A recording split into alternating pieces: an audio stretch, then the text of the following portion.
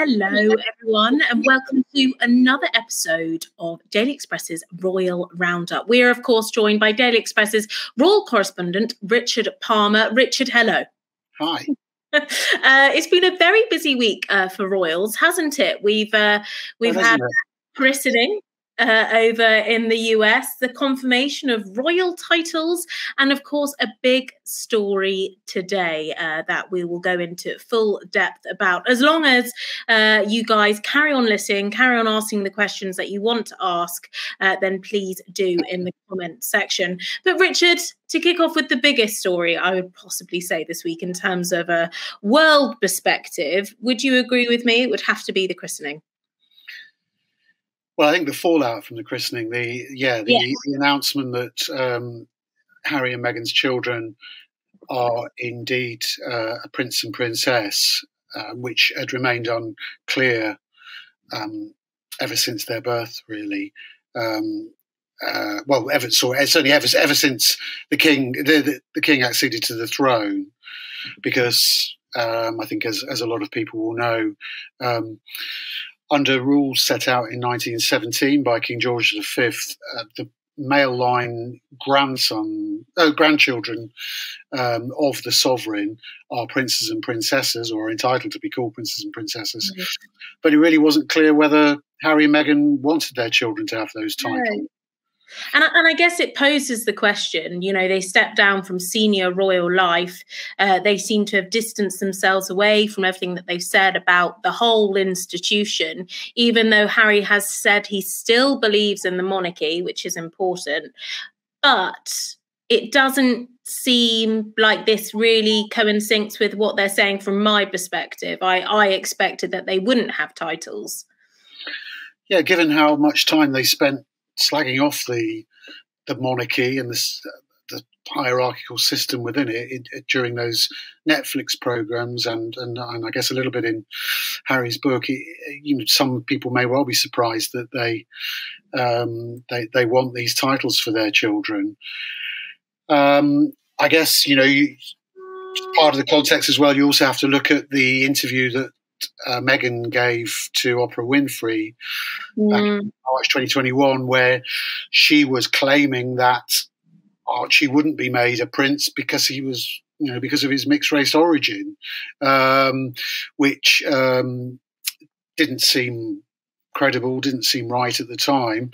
It was clear that at that point, their children weren't entitled to be called prince and princess under these 1917 rules. But as soon as the Queen had died and then Prince Charles had become Charles III, then that should have happened automatically. But we were all left not quite knowing what the position was. And there's quite a lot of anger. You've got John Herndl there saying the parents don't deserve a title.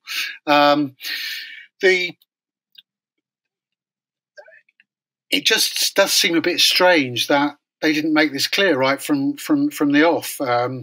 They went through those Netflix programs and Harry's book without making it clear, and only now has this all come to light. And the palace, people at the palace, sources at the palace, whatever you want to say, have been trying to say in the last couple of days that, well, they were waiting for the Duke and Duchess of Sussex to make their wishes known before they said anything publicly and updated the line of succession on the royal website, which still had them down as Master Archie Mountbatten Windsor and Miss Lilibet.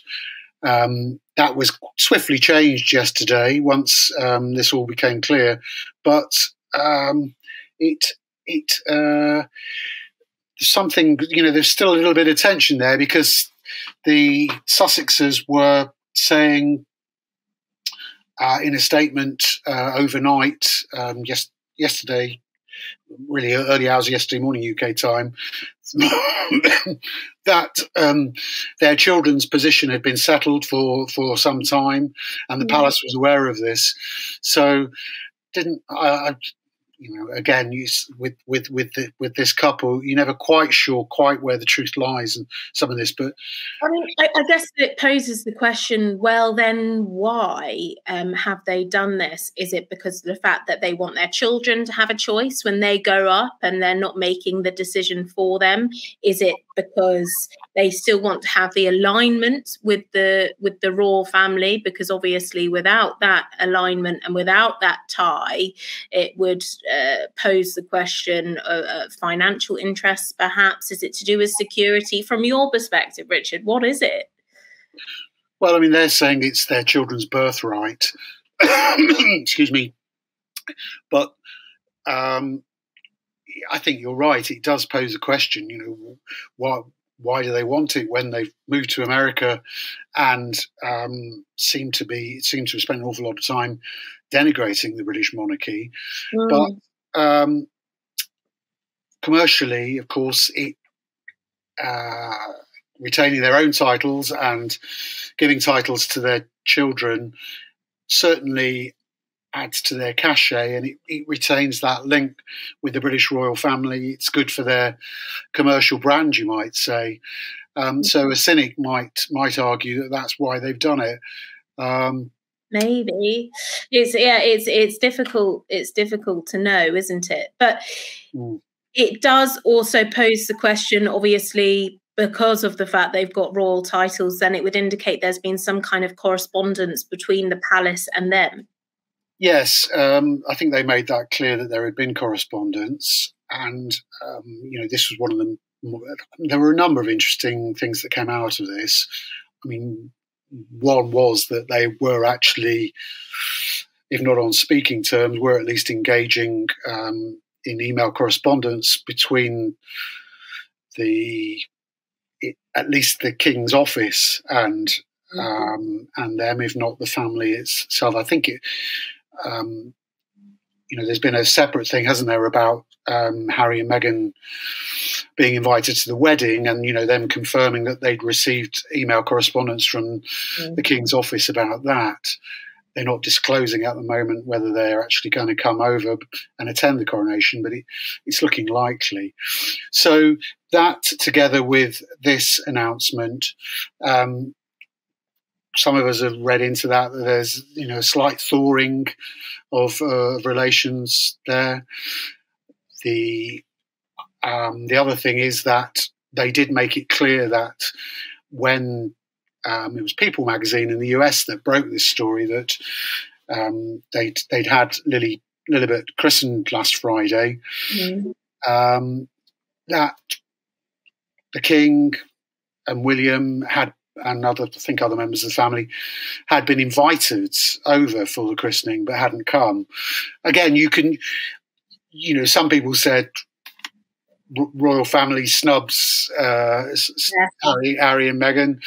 Others suggested it showed that that things were getting a bit better between them. I think our website probably both said both. At various points in the paper, we sort of, our spin on it was that it's looking like relations are improving slightly.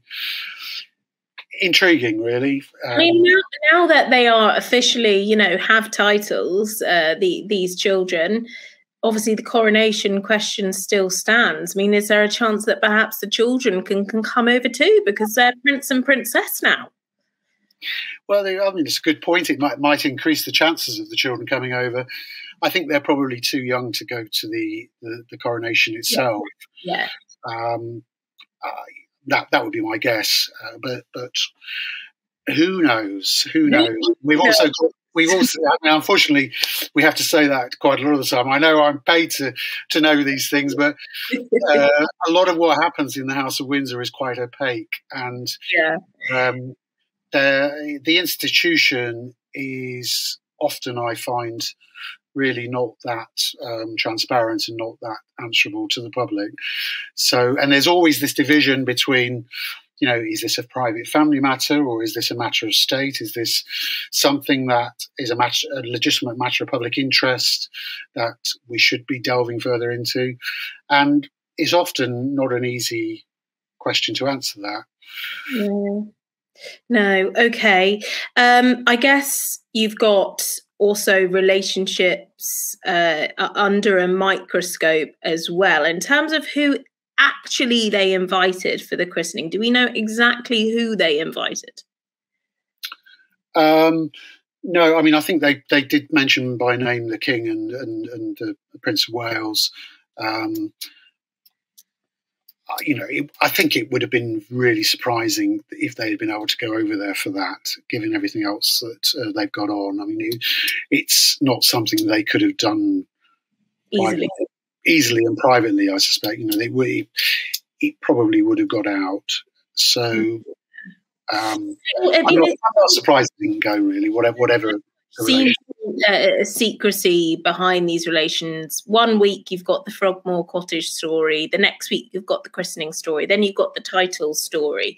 Yeah. There does seem to be a lot of mixed messaging from like an outside perspective, trying to look in as to where they actually are with these. You said that, relations are improving, but to what extent? Well, definitely. And yeah, contradictory. I mean, I think the decision it's hard not to see the decision to strip them of Frogmore Cottage as an act of retribution for some of the things that have gone on in the last few months. So, yeah, I mean, my guess is still that they will be invited to the will come over for the christening.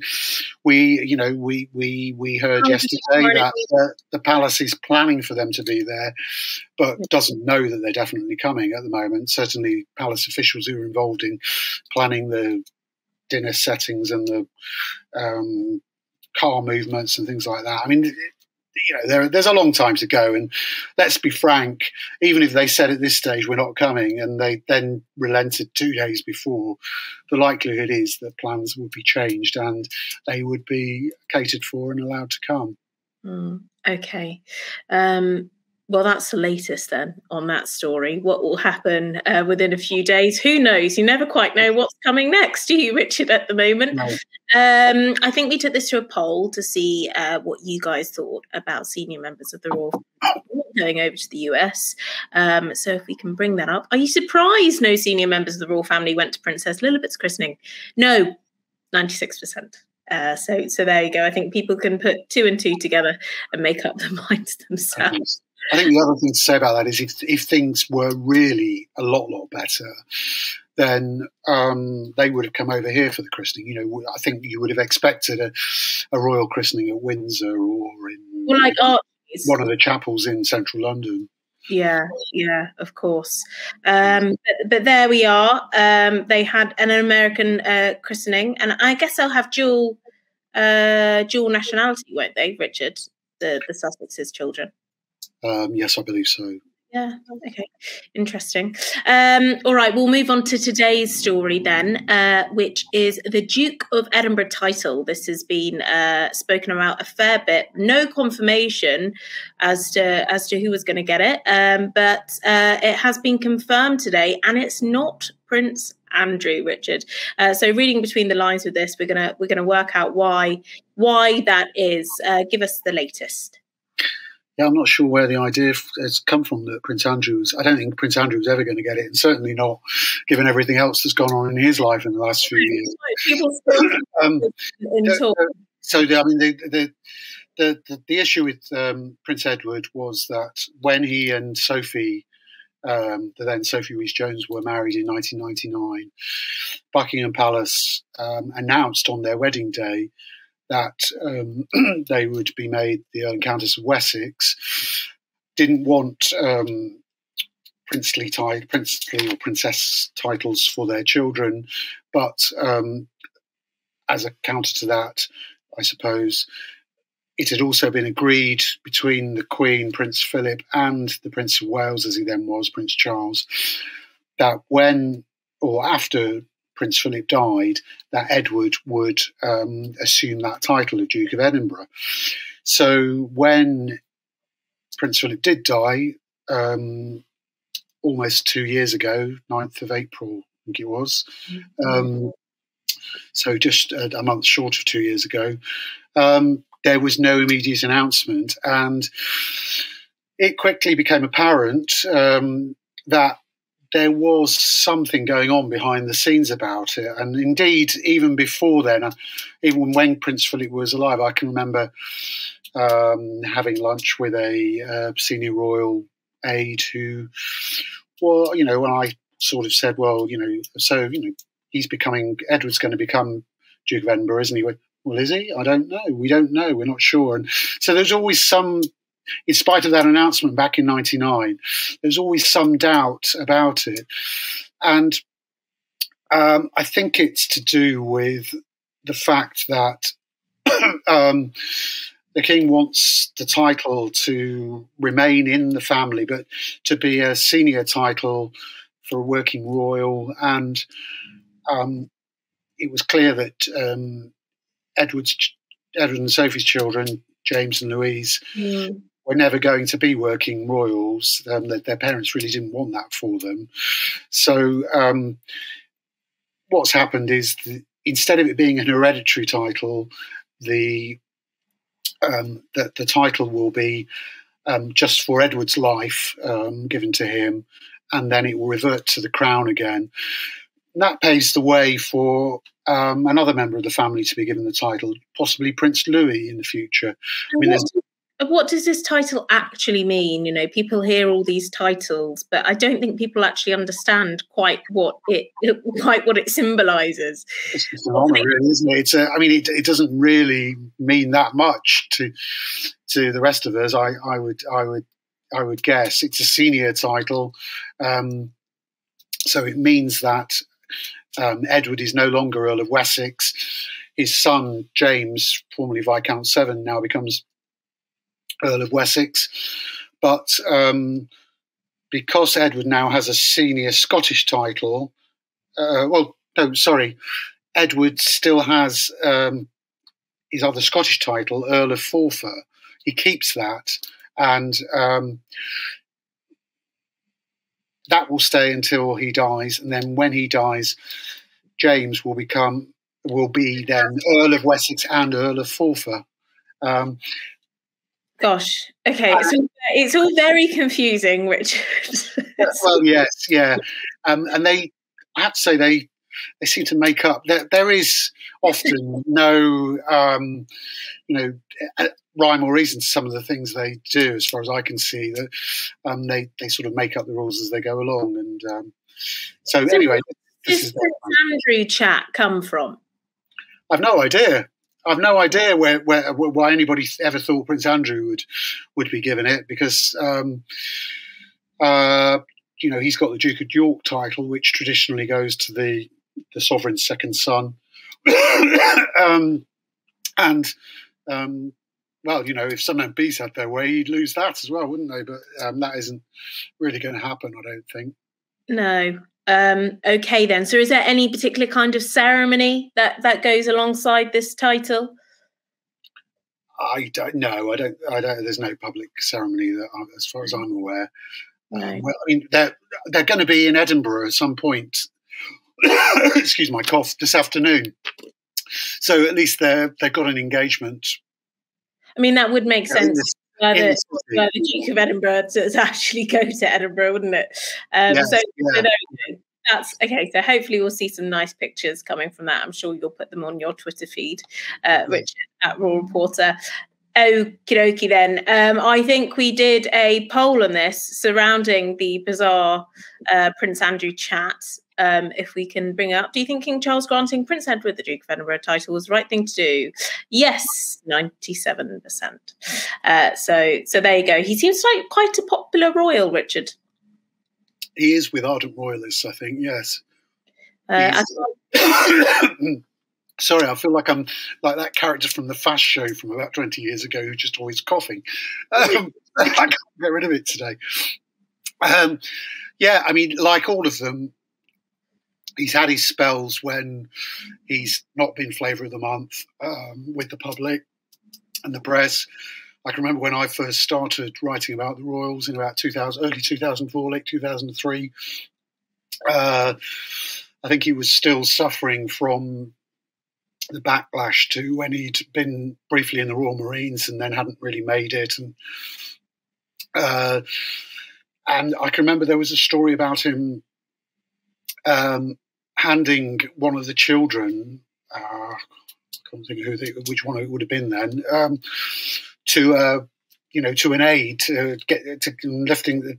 lifting the aide was taking the child on a plane, and he got some negative publicity over that. But you're right. I think that they keep a fairly low profile. The new Duke and Duchess of Edinburgh. They don't tend to invite press coverage.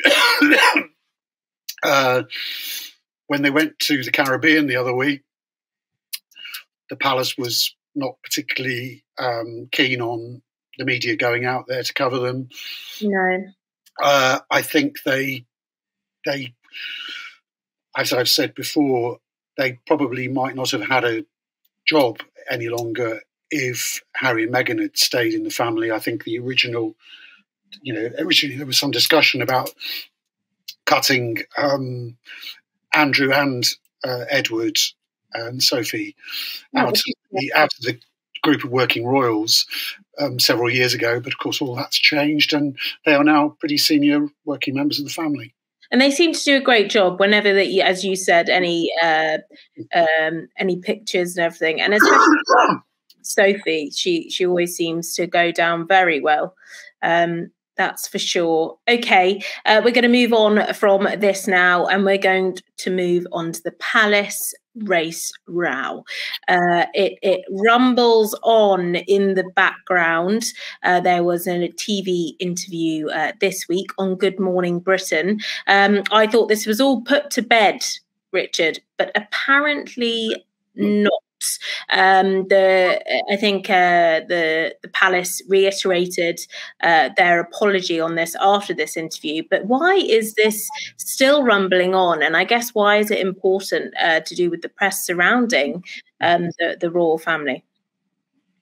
Well, you're not alone. I mean, I was astonished that this had reared its head again, because I thought they'd made up and sorted things out. But she did go on TV, Ngozi Fulani, and criticised the palace, said she'd had an apology from Lady Susan Hussey, but hadn't really had one from the palace. The palace essentially said, well, they had apologised and reiterated that apology. It's all a bit bizarre. She says she's had to stand down from her role with the charity she was working with, and she was blaming the media. But I think again, it's this question of conflating the media with social media. I think she's had a lot of abuse on social media. Yeah. Which arose because of reporting of the original complaints that she made. She chose to go public about it. Why does all of this matter? Well, it's I think King Charles III has put diversity and inclusion at the heart of his reign. He is very keen to celebrate Britain's diverse communities and really to put to bed the allegations that have arisen from the Harry and Meghan spat, that the firm is somehow racist. And all of this just heaps further pressure on the palace, doesn't it, to try to justify its actions. And it adds fuel to the fire, encourages people, particularly abroad, I'd say, to claim that the British monarchy is racist, which I have to say personally, I've not found to be true. Do you think he'll be upset by this coming around again? Who, the king? Yeah, I'm sure. I mean, although let's be honest, there is always so much around this family. I think he's come inured to a lot of it. You know, you'll get press cuttings He listens to Radio 4 in the morning in the car. So he'll have picked up that there are problems over this again. As I say, I think his main worry will be that it takes something away from his efforts, and his efforts to heal divisions in our society and to celebrate Britain's diversity. And not a month goes by, as I wrote the other day, not a month goes by without him and Queen Camilla and other members of the family actually undertaking official engagements that are aimed at celebrating Britain's ethnic groups. Okay. Well, they've now reiterated this apology. They said they apologised before. Will this be the last we'll hear about this? I don't know. I guess only time will tell. But Lady Susan Hussey is still working. Well, I say working. She's still very much within the clan of the royal family as such, isn't she, Richard? She's still going to carry on. She is. I mean, her position is really not that clear. We had a flurry of stories about her a couple of weeks ago when she was spotted going into the palace, and she'd represented the king at a funeral of a mutual friend. She is very much back in the fold. Whether she is working there, the palace just won't say. I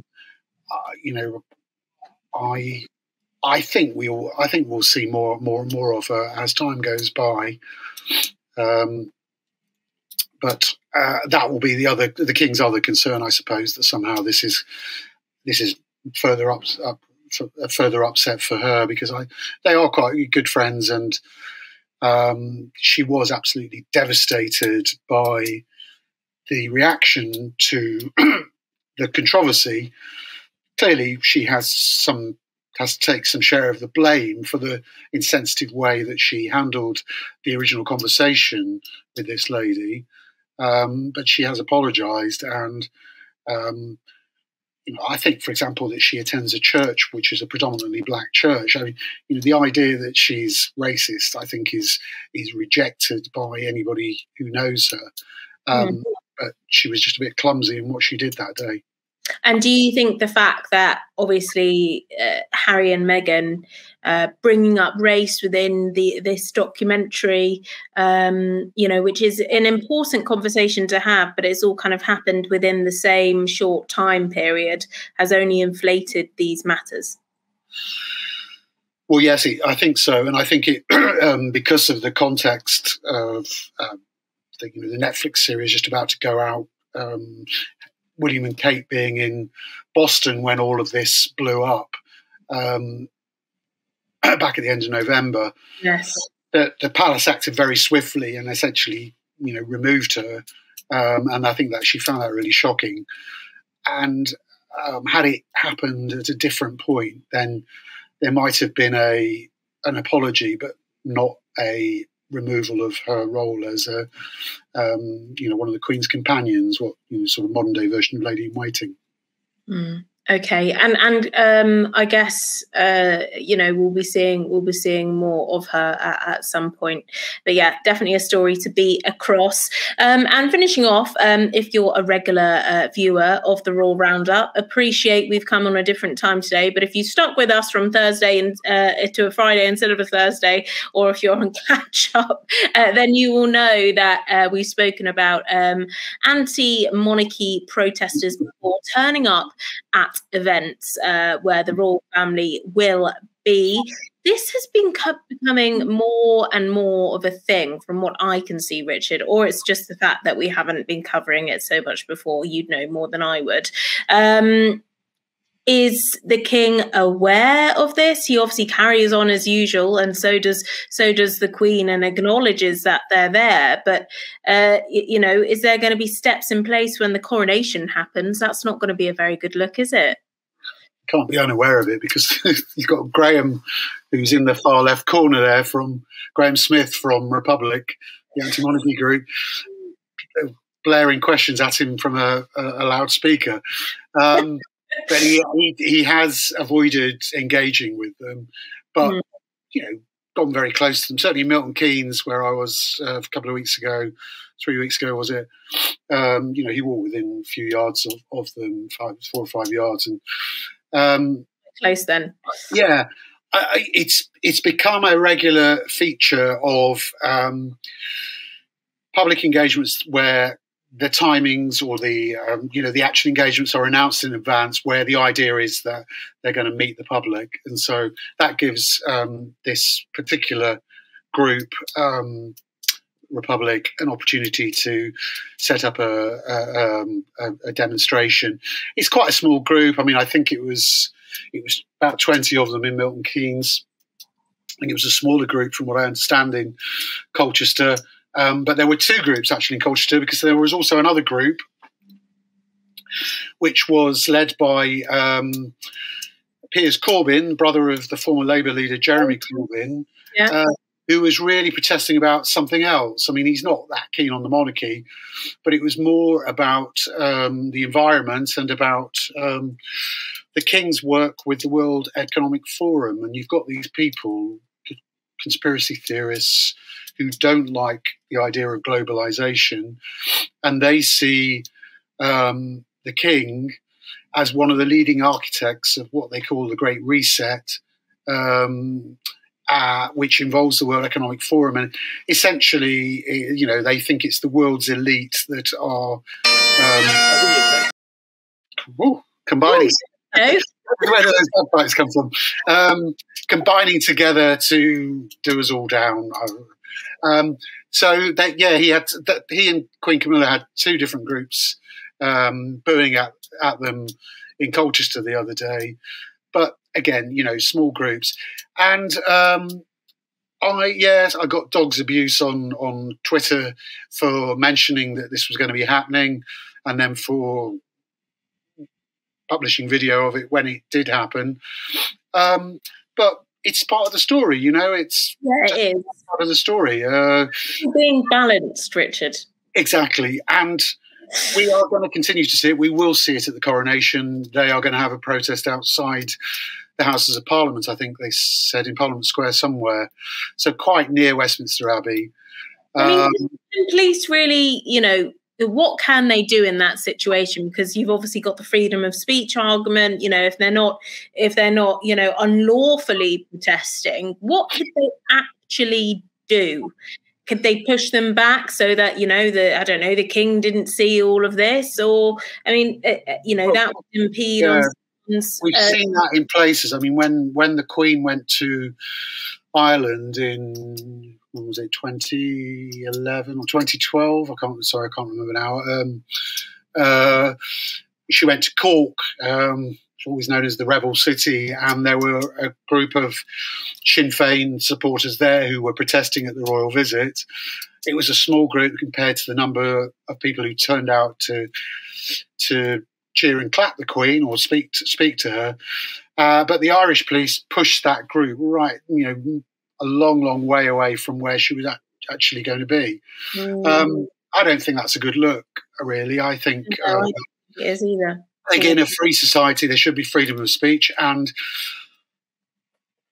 again, I get criticised for reporting on Republic, and my paper, to be fair, or to be honest, is not that keen on reporting that much about Republic. But my personal view is that where an organisation represents possibly a quarter of the British population, roughly somewhere between 20% and 25% to 30% of the British public are opposed to having a monarchy, then you ought to reflect that in the debate at least.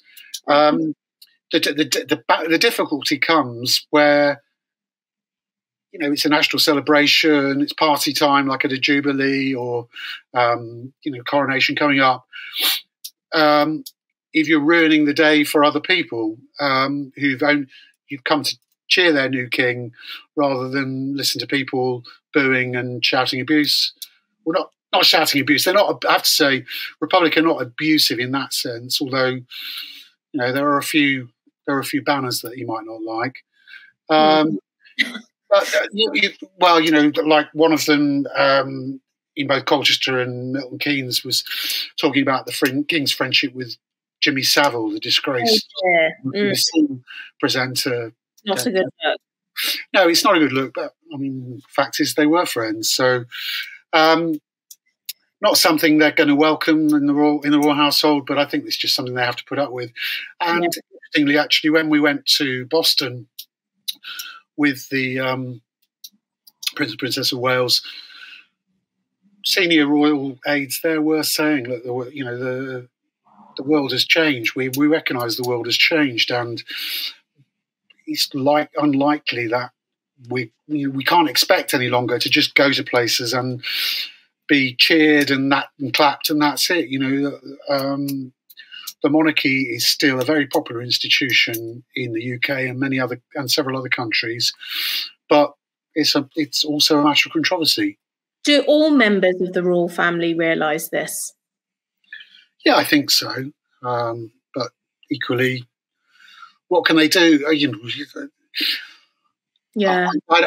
don't suppose they want to engage, because then that's not a good look either. You know, because they then accused. There are pitfalls in trying to engage with people. You're never going to win for a start. No, if you're coming from such a strong standpoint, then yes. And I guess you're just giving light to negative press. Yes. But yeah, an interesting debate, nevertheless, and I'm sure it won't be the last we'll hear from them if they've got such a loud speakerphone, as you said, Richard. But I think that is all for this week's Royal Roundup. Apologies if you came on here on Thursday, didn't see a message. We went live on Friday this week. If you're watching on YouTube today at 4 p.m, let's hope for no more breaking news between now and then. We've got about an hour and 20 minutes. But there's been lots to go over this week about the christening, the falling out from that, anti-monarchists, a new Duke of Edinburgh title, and as you said, Richard, they will be there in Edinburgh this afternoon, so hopefully we'll get some nice pictures from that. So stay tuned to Richard's Twitter at Royal Reporter, and of course Daily Express's too, because I'm sure we will have it.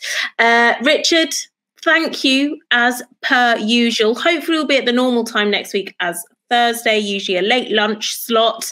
If not, then you can catch up on all of our playlists over on YouTube, on Facebook, on Twitter, on Instagram. We're there. So go take a look. Richard, thank you and have a lovely weekend.